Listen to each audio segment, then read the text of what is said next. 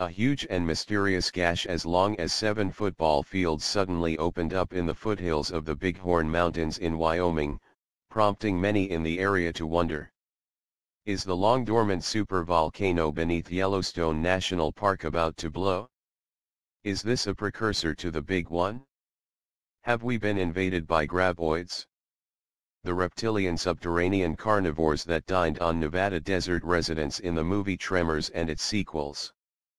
A big crack was first discovered in mid-October by hunters on the Orchard Cattle Ranch, about 40 miles south of Ten Sleep, Wyoming. On Saturday, a Denver television station reported the hole was 600 yards long.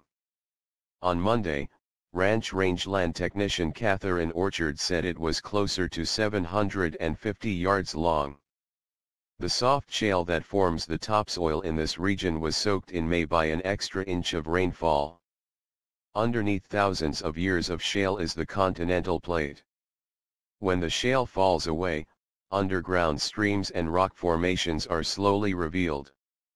In this case, the natural geologic process took place far more quickly and visibly.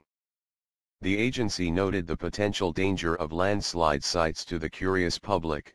Weakened soil can lead to a catastrophic slope failure, sending onlookers tumbling into the hole.